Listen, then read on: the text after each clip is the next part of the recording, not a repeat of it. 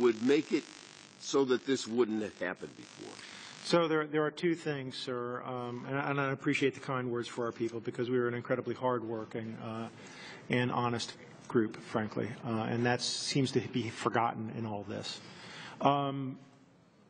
With respect to political activity, it would be a wonderful thing to get better rules, to get more clear rules, and in terms of our ability to get to this work, it would be good to have a little budget that would allow us to get more than the number of people we have to do 70,000 applications and to do our job in looking at whether an organization is tax exempt or not.